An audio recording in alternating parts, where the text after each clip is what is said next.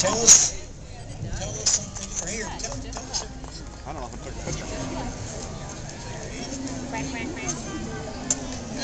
Pitcher. I've been playing classical piano for 20 years, and this is my first year playing ragtime.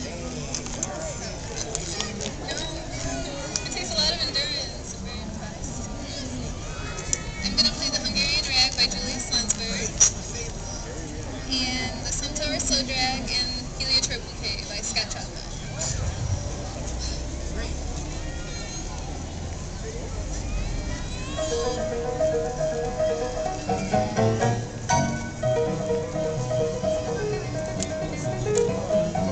Thank you.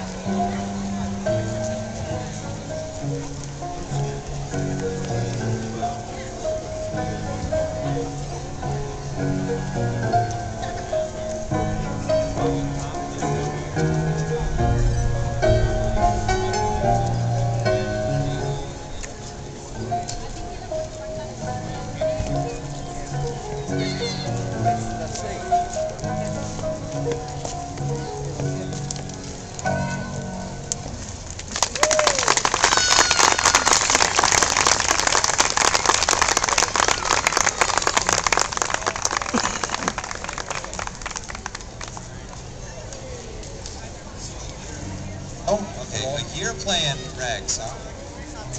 Not bad. It's hard music. You're finding this out coming from classical, which a lot of people say, well, classical's hard. No, classical requires discipline, but ragtime requires attitude on top of the discipline, which is, we need more girl ragtime players, well, woman ragtime players, so.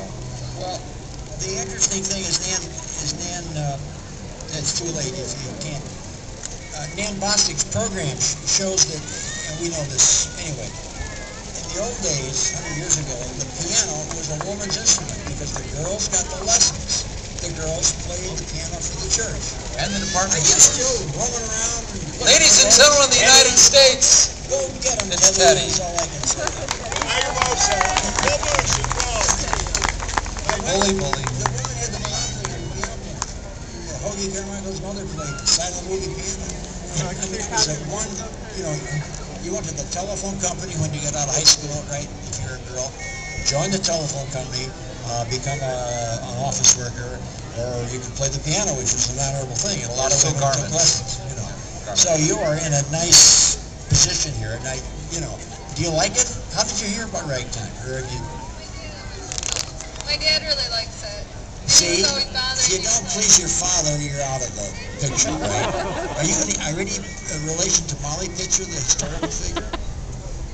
Should if you lost this old gray head, but spare your country's flag. I love that. Okay, Mary. Well, thank you so much, and good luck. If you need any music, if you like maybe Blake, we can help you. We can get it from Capital Street. Okay.